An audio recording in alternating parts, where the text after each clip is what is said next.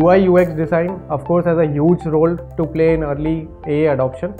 For instance, applicants may perceive frequent consent OTP requests as burdensome, potentially affecting trust in the platform's usability as well as reliability.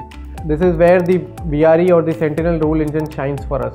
FinBox has enabled us to build what we call a stable first flow. We can redirect them to the appropriate mode for sharing the Bank Connect data without confusing the applicant with too many options. This explains why other NBFCs which are operating in similar loan space or similar loan product segments, they have an AA adoption rate of closer to 10%.